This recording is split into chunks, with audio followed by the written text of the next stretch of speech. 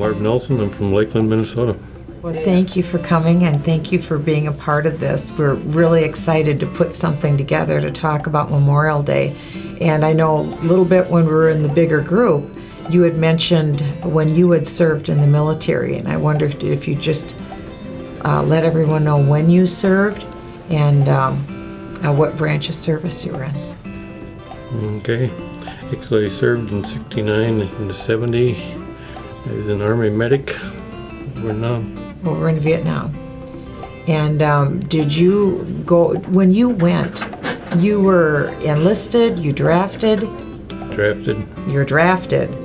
So your number came at just a certain point, huh? Actually, I think I actually got drafted before that number came out. I think if you had a heartbeat, you're going.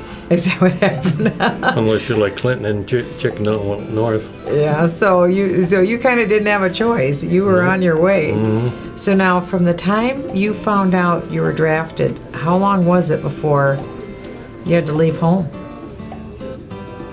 Oof. Do you remember? Did it seem like it was pretty quick, or? I don't even remember this. What time ago? Had to get your affairs in order, and away you went. I don't think it was too long, though. You know, when you went, did you know anybody else that went? Was there anybody else from Lakeland who went, or Stillwater, or? Well, there's guys that went, but they weren't drafted at the same time. Oh, okay. So when you went, everybody was new to you, right? It was all new people. How long did it take to get some buddies? Do you remember? Yeah, I think it went pretty quick. Yeah, because you're all in the same boat, right? So did you just leave Lakeland and go straight to Vietnam, or did you have to do something first?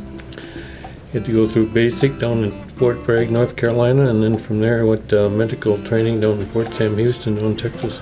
Okay. Did you have to spend much time down in North Carolina on basic training? How long was that? 8 weeks. 8 weeks. Did you think it was going to about kill you, or? No. It wasn't too bad? You must have been in pretty good shape then. And then, did you want to be a medic, an Army medic, or is that what they said you had to do? And they just give you a little slip, and that's where you went. So your life was no longer your own, was it? Yeah. Yeah, so you went down to Houston. What was that like? Was that very long? So 8 weeks in North Carolina, and then? And I think it was 10 weeks, I think. 10 weeks down to Houston? What time of year? Do you remember? Houston's a pretty hot city. No, San Antonio. Oh, you went to San Antonio. That's a beautiful city. That's a beautiful city. Yep. Wow. So 10 weeks, and then at that point, then what'd you do? Did you fly in an airplane, or did they get you to a ship, or what happened? No, actually, when I got done with medical school, I went home for, I would guess, a month.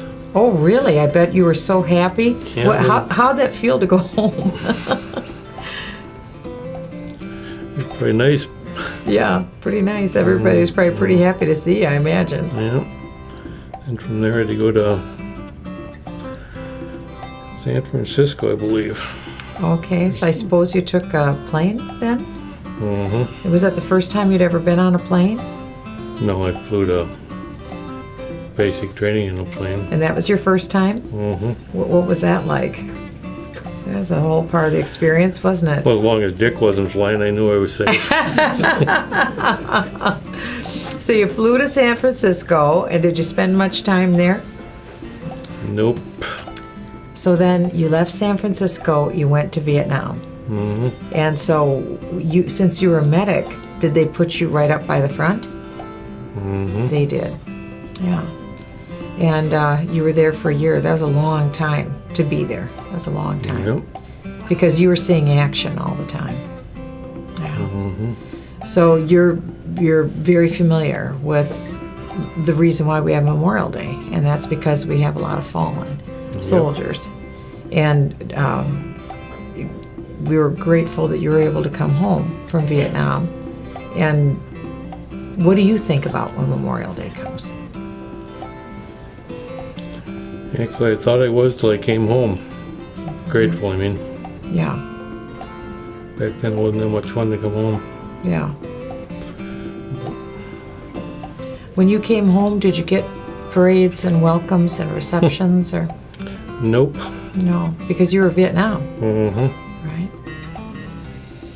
What message do you have for servicemen and women? Well, we learned to treat them a little better. Yeah, that's right. That's the most important thing to remember. Well, I want to thank you for your service.